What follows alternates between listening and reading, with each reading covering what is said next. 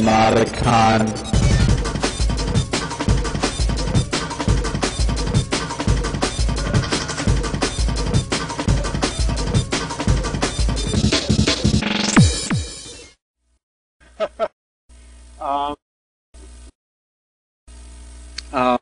Is a gaming and simulation lab that together at Case. About a year ago, maybe a little more, the chair, Ron Maragani, had the idea in the, and I his thought at the time was to have a place where students can go and they can play Xboxes, PS2s, and really relax and just kind of chill out in the department.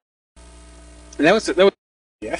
And but when I talked about it, I said I wanted to take it because my interest was largely in the simulation area, and a game, yes, a little bit on my part, but not certainly an avid gamer. And if I was heading to anything, really heading off to the right side over there and playing Microsoft Flight Simulator. I used to be a pilot and had a lot of flying hours in, so it was the more realistic simulations, the race that, if anything, that I would gravitate toward. And when he mentioned the idea, I said I wanted to run with it, but I really wanted to make it a larger facility that we could really integrate into the curriculum and excite students not only about playing games, but about developing them and using them as tools in the classroom. So that's the background. And then from that point, we found that within the university, there was a source of funds through the provost office, president's office / provost office, and put a proposal together. I thought fairly modest, and then the engineering dean's office said, "Bump it up. Let's go for the big stuff."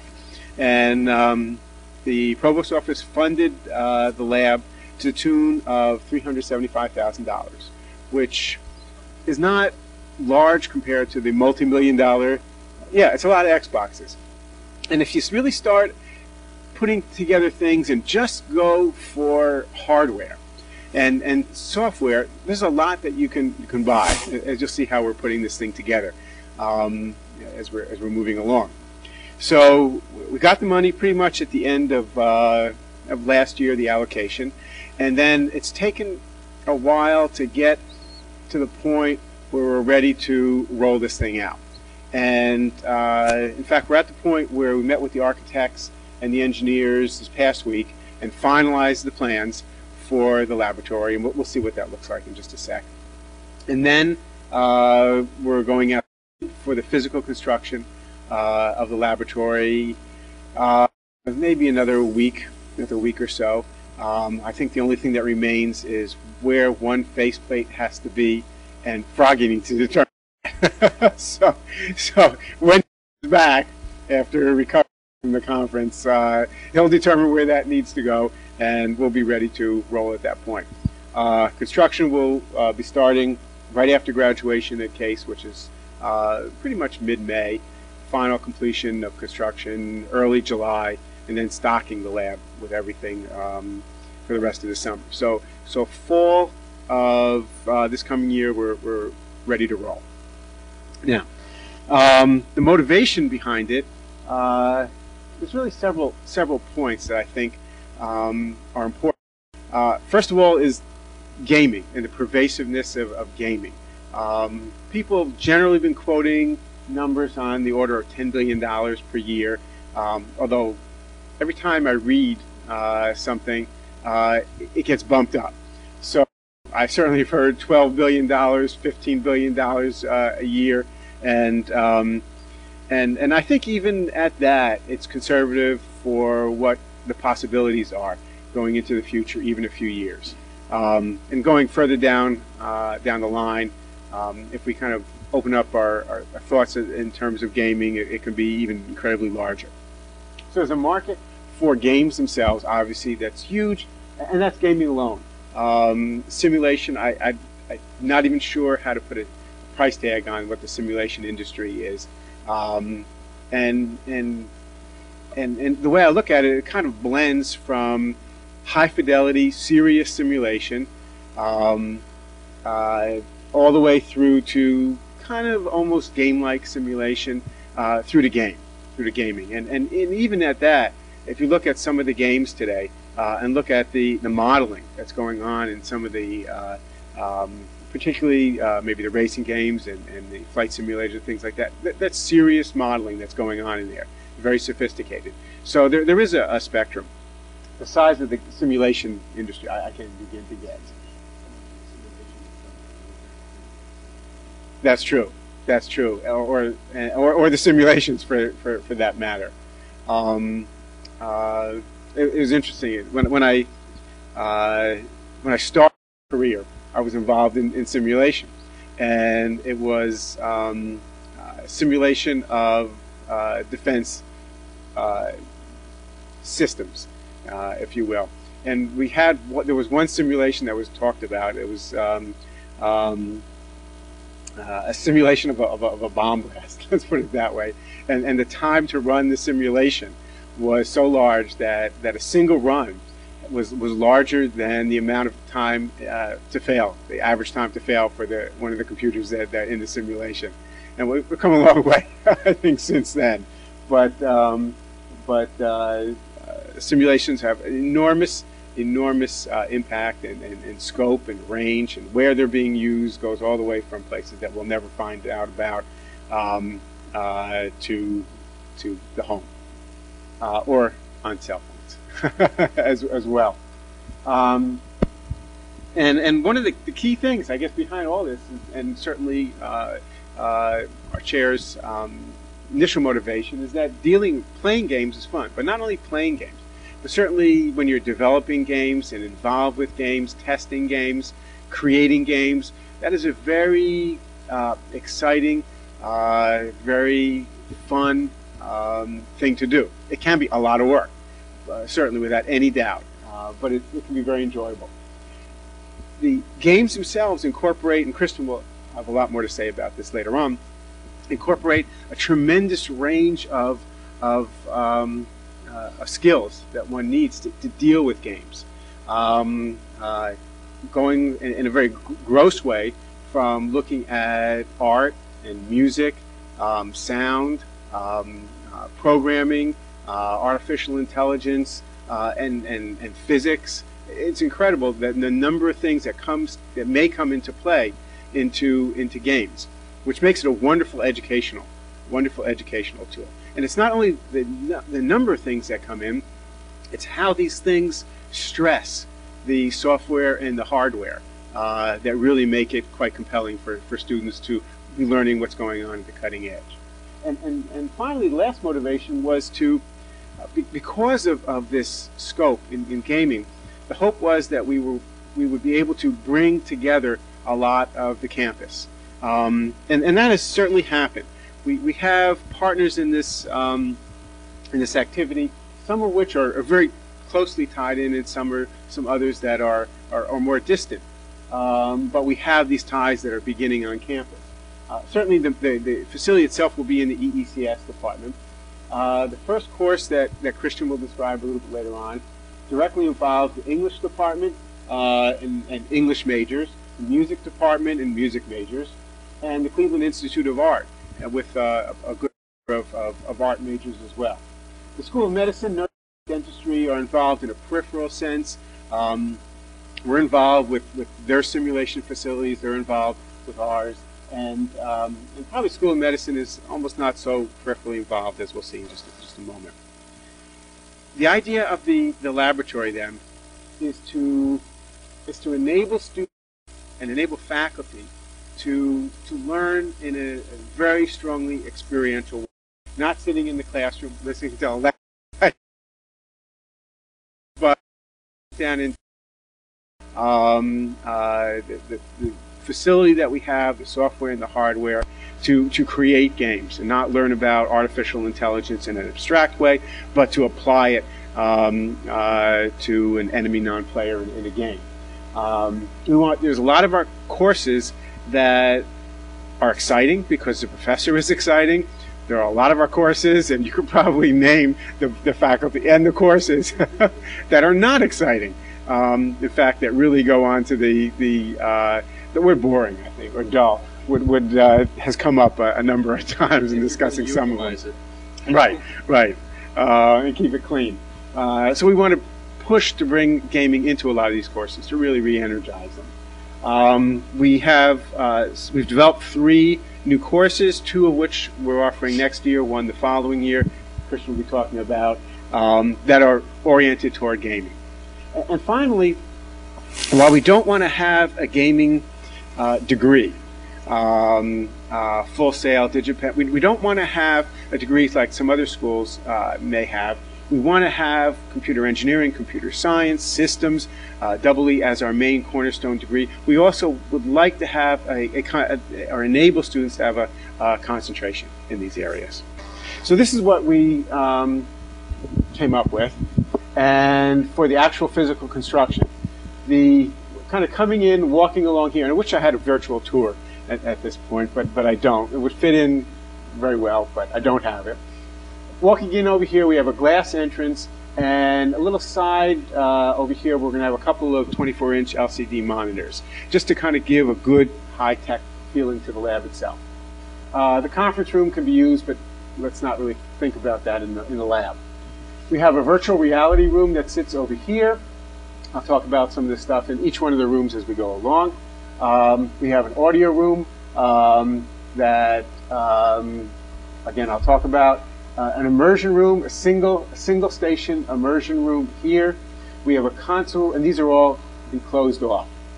We have a console room over here with 4 stations, and each station you really shouldn't think about it as a single person. We'll probably have a couple of chairs, if you will. The idea of love seats was thrown out early on. But a couple of chairs in each position over here, so 4 of those, keep that in mind. And over here we have 18 PCs, and here our PC room, and then a small medical simulation room over here. Right now this is Froggy's office. I don't know whether that's going to stay. I have a feeling he's going to be in this audio room an awful lot of the time. Yeah, that also. There's going to be a lot of fighting for this place. And I don't know who's going to win. The laboratory is set up, and it was funded to be an undergraduate laboratory, specifically.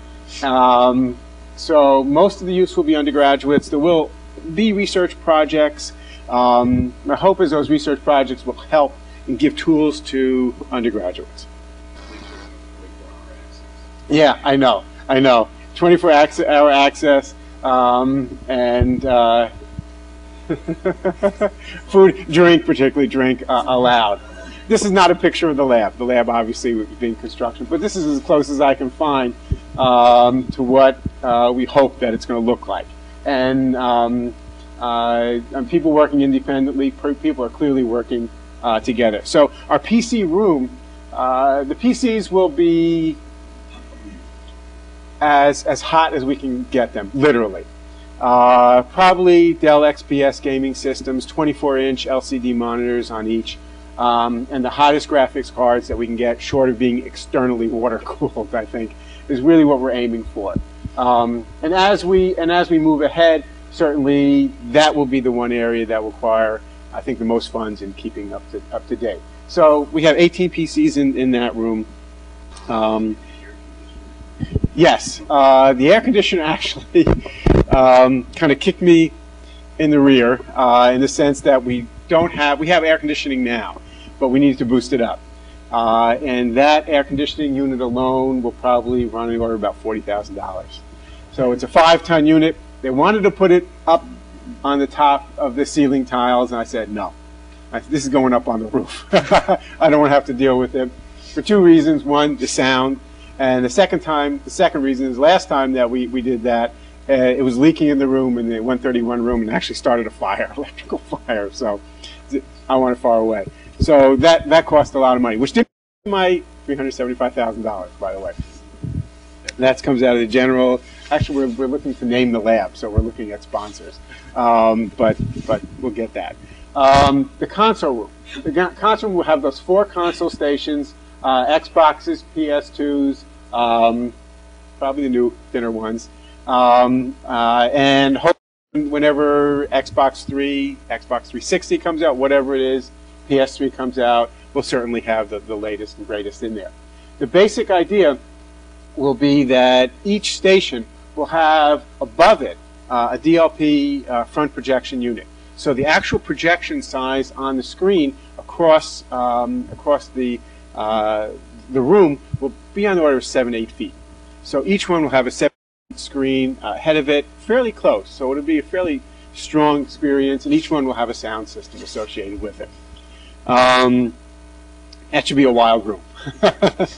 The laboratory facilities in general will have, we want to be able to explore games on portable devices.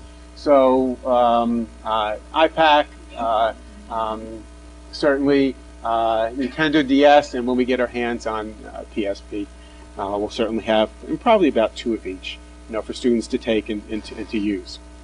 The virtual reality room will have a number of components in there, a lot of fun things, and we'll have a couple of head-mounted displays, 800 by 600 resolution, and stereoscopic capability. So 800 by 600 in each RGB channel. So pretty good. The display. We'll have 3 haptic interfaces, 2 OnNets, which they're about $1,000 a piece, and I wouldn't call them game quality. They're a little bit better than game quality, but they're not for sophisticated use for somebody who's simulating a surgical situation.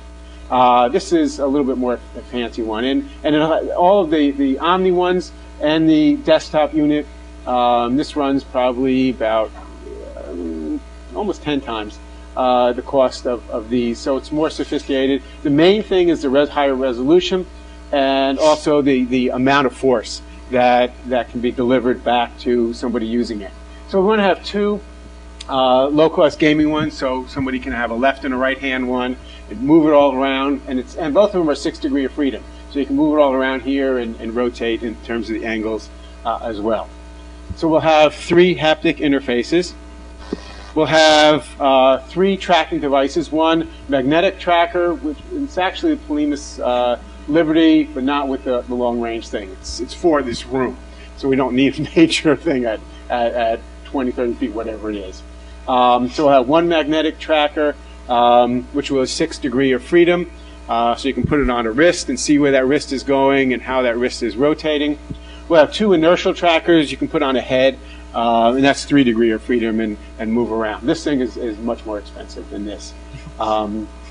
But we then have the capability of someone moving around a room and rotating things in hands and so on. And these both require a tether. That's correct. Yeah. We'll have 3 data gloves, 2 less expensive data gloves that have 5 joints, basically these joints, and a left and right. And they both look the same. And 1 right-handed one, even though I'm left-handed, I went along and went in with this. 1 14 joint glove as well.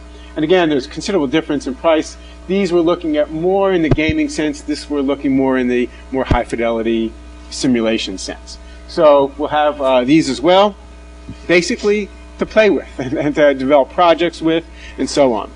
And this is the best slide that I could find, picture that I could find. It kind of brings all these things together in terms of the virtual reality room. Head-mounted display, a couple of data gloves, I think. Trackers. Basically, you can view these things as haptic interfaces. Although ours will be much smaller than this. In addition, in the virtual reality room, I have a couple of graduate students right now that are making another input device that allows you. Again, all these things basically allow you to create input that allow you to deal with a virtual world that you're seeing and or hearing.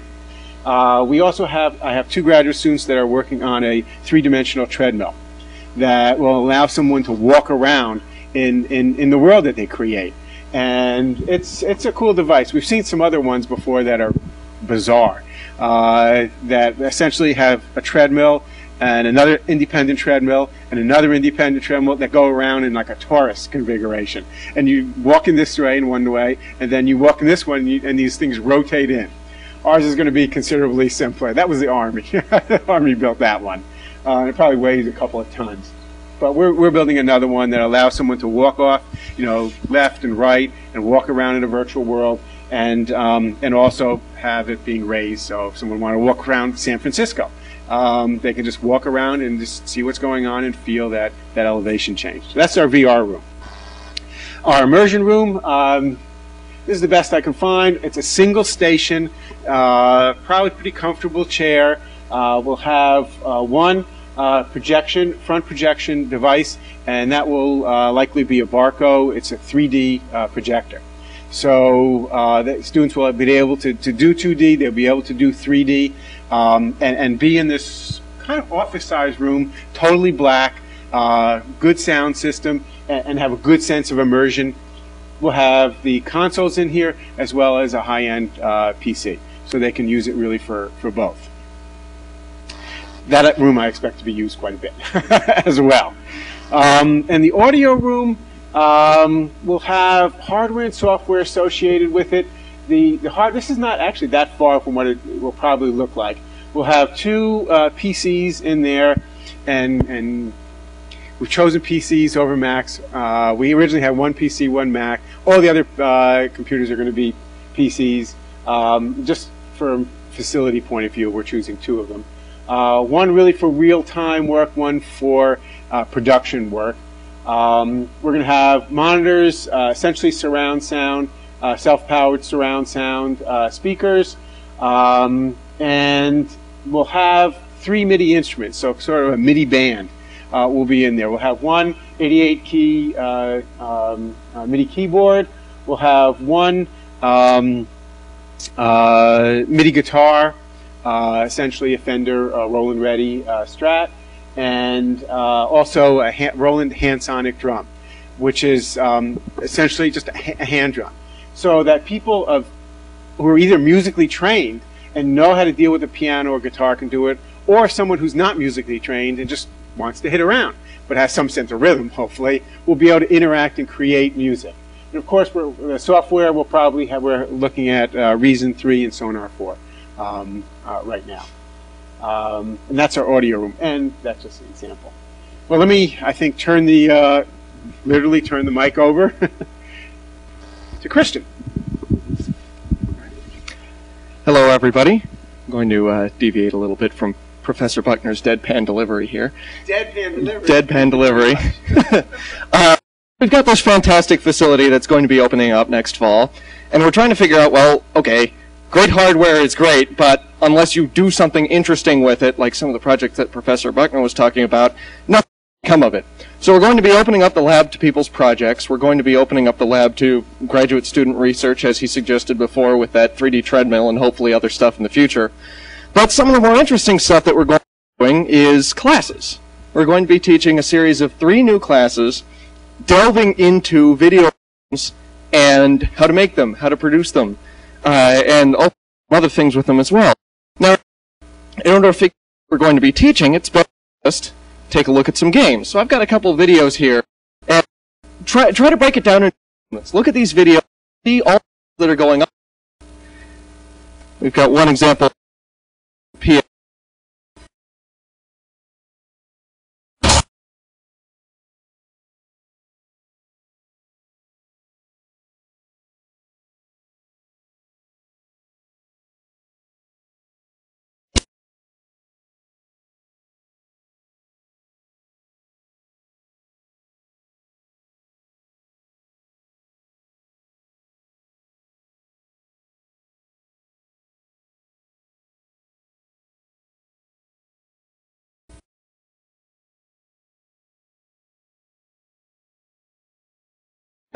This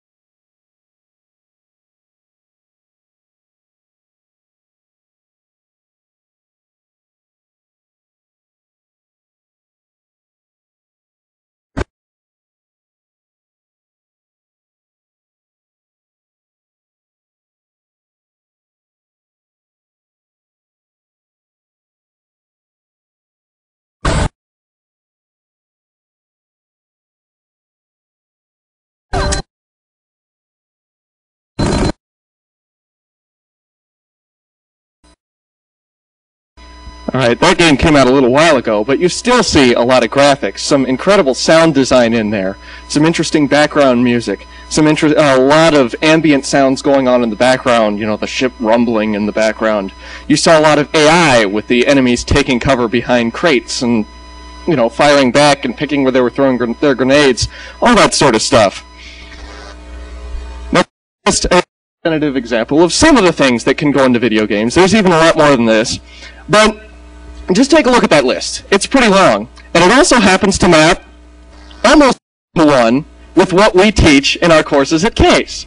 So we figured, as Professor Buckner described earlier, some of these classes are not the most interesting classes around, so it might be beneficial if we took some of the projects in these courses and mapped them onto the corresponding parts of video games. In other words, we integrate interactive simulation in video games into the projects in some of our courses to help spice it up a little bit more. Hopefully students will be more receptive to something like that. And also, you know, if you're designing a network library for use in games, you've got some very interesting additional considerations to look at. If you're designing graphics for games, you've got some additional considerations.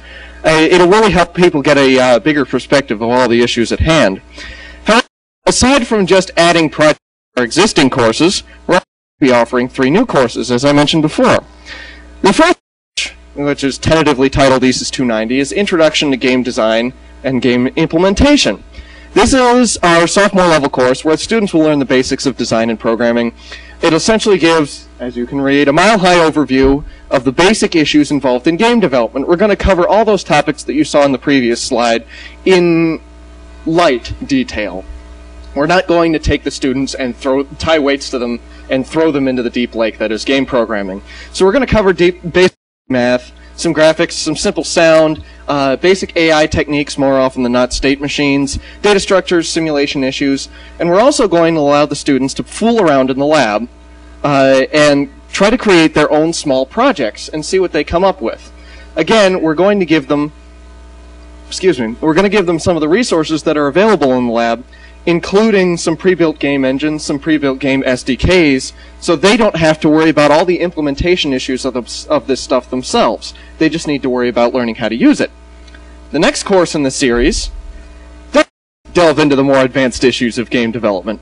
We're talking about spatial data structures, shaders, and some of the more advanced graphics things you can do on recent hardware, animation, code optimization, fancy AI techniques, large-scale software design, because games can get very, very large. And all topics will be integrated into some of the more advanced projects that we're going to have students doing. Again, these are not quite on the scale of full game, but they're going to be very large projects that the students can really sink their teeth into and see how these issues at hand really come into play. Literally, this is a game we're talking about after all.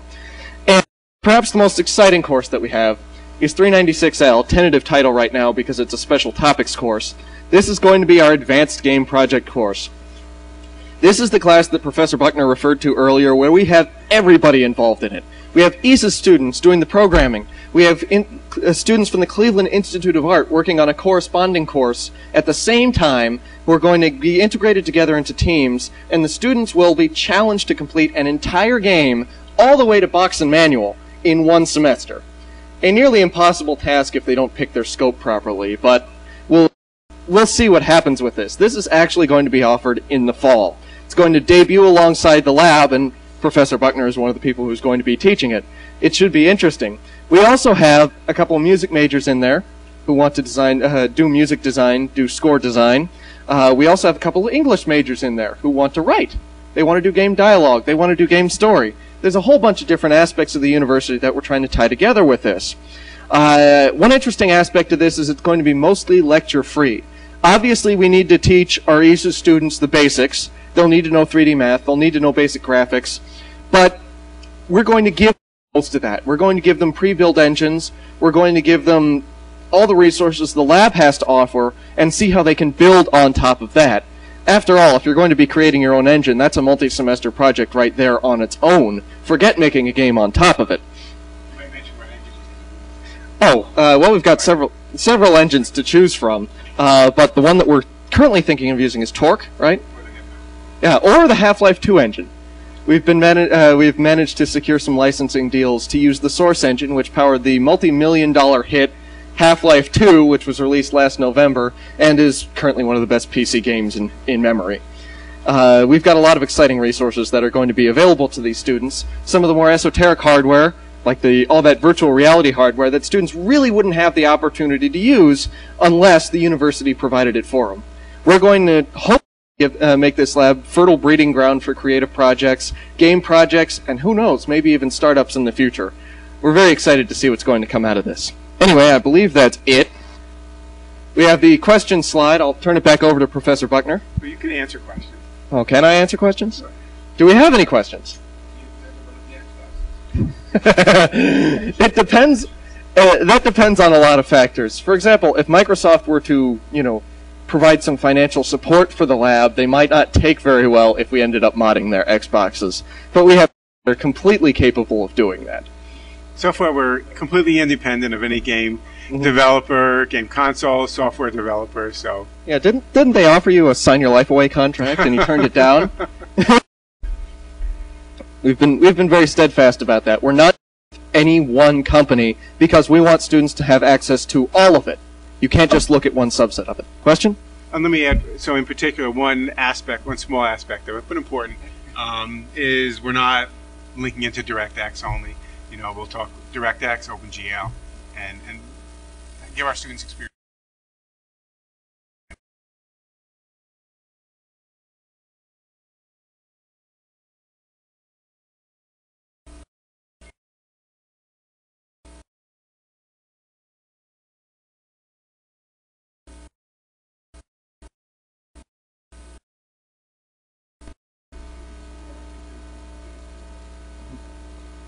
There is tons of software that needs to be mastered as well, and we didn't go into as much detail about that, but we do have lots of software which is going to be used in this lab. Aside from the obvious, the development tools, Microsoft Visual Studio, all the basics there, we are going to have artistic tools. We're working with an animation company called Natural Motion, which has this fantastic animation software called Endorphin, which has been very popular in games. We're going to have licenses of Maya there. Yeah, yeah, we're going to have Maya necessary software. Unfortunately, there's no programming side that you can give people.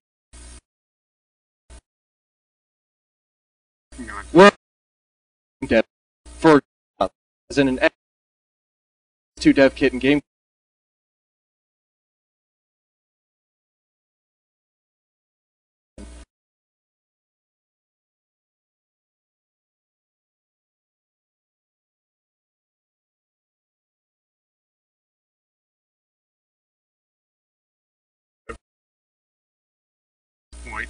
But won't be a fall.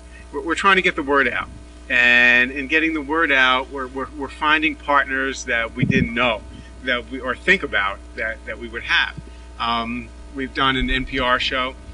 We were on Wall Street Journal online, which I gave a nice interview, and Christian really turned out to be the star of that article. But just the other day, there was someone from the Mayor Campbell's administration in the city of Cleveland, and wanted to talk about what kind of gaming possibilities that they could leverage off of with the laboratory in the city of Cleveland. So we started a dialogue, and it looks like they're very interested in exploring how Cleveland can get in touch with the gaming community, and even though things are on both coasts now, how to bring some startups, how to bring some excitement, how to bring some events to Cleveland. And this is good.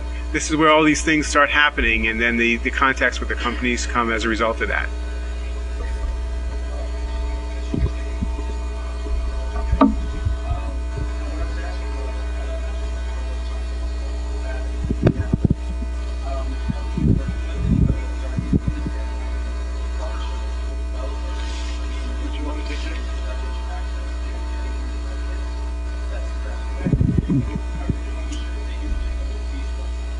Yeah, thus far we are not. We haven't been.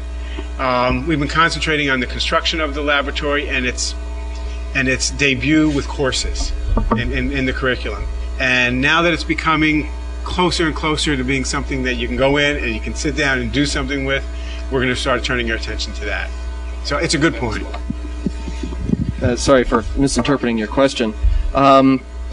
We do actually have some contacts, or more specifically, the Cleveland Institute of Art does. They're in big contact with electronic arts. EA is hoovering up their graduates as fast as they can give them out. It's unfortunate that all of them are going to EA, but that's just currently the way it is. And also, the Game Developers Conference was about this time last month. And I went there and started trying to spread the word about this. Unfortunately, when I said I was from Cleveland, everybody kind of looked at me funny and said, "Where's that?" Well, as far as the game development industry is concerned.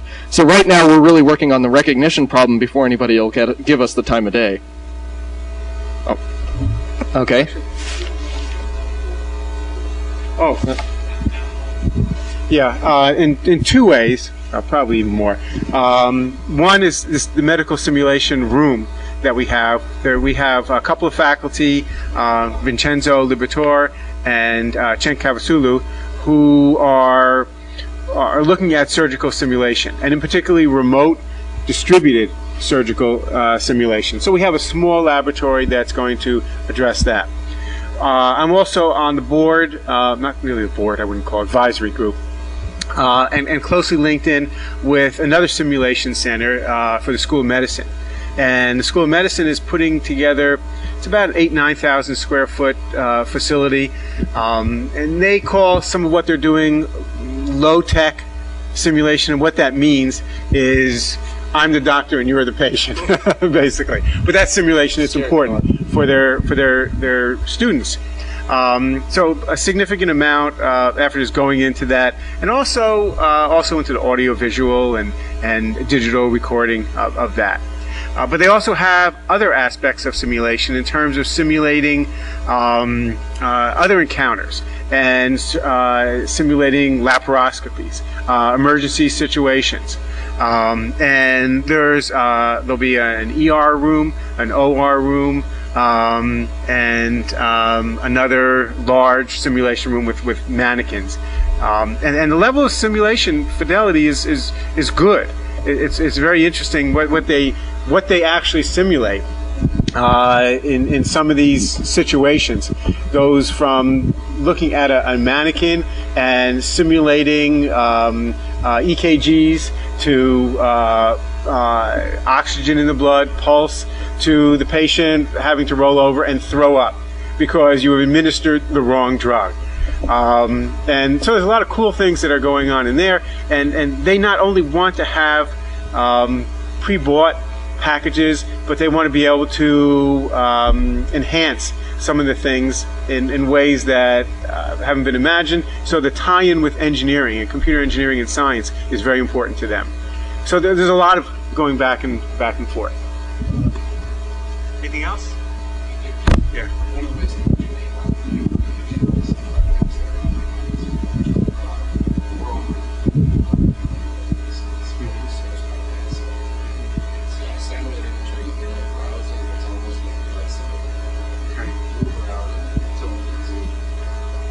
Is that whirlwind or world?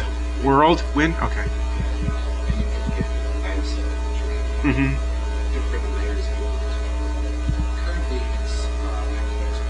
Mm-hmm.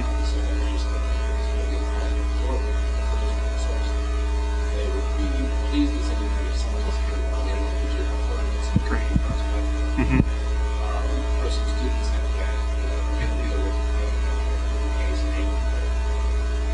What NASA location? Do you know the NASA location that's most involved with that? At Ames? Okay.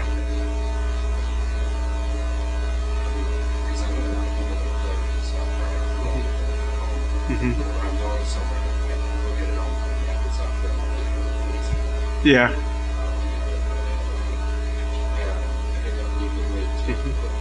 Mm-hmm. Mm-hmm.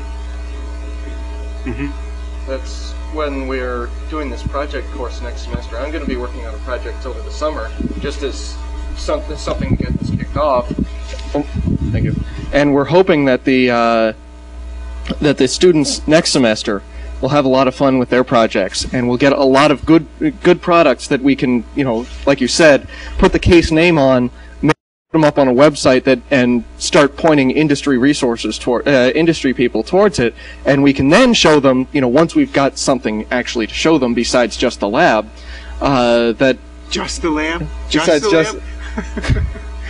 like I said before, we can have all the greatest hardware in the world, but unless we do interesting things with it, nobody's going to be interested. Of course. So once that first semester pushes through, and once we see what these students are capable of, we'll really be able to impress people a lot more. Was there another question? Over there?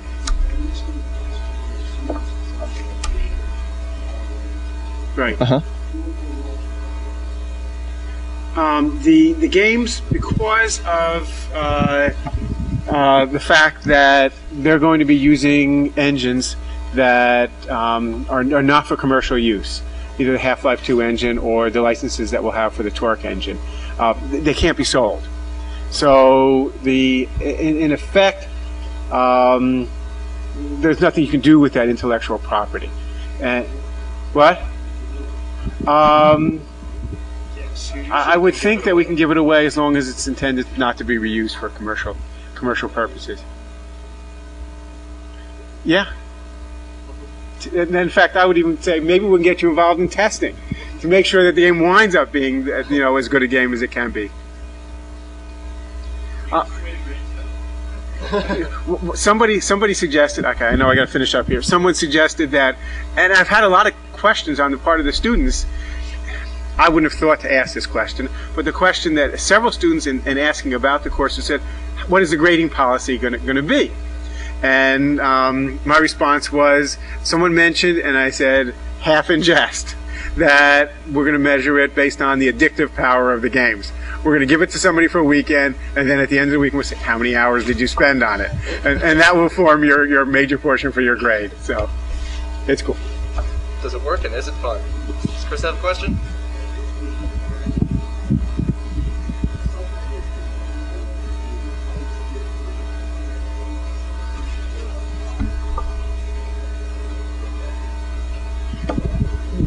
We have, even with everything that we're purchasing here, number one, there's funds that are left over, and I'll use those as for a few years in any event to kind of get the latest and greatest what I can get my hands on.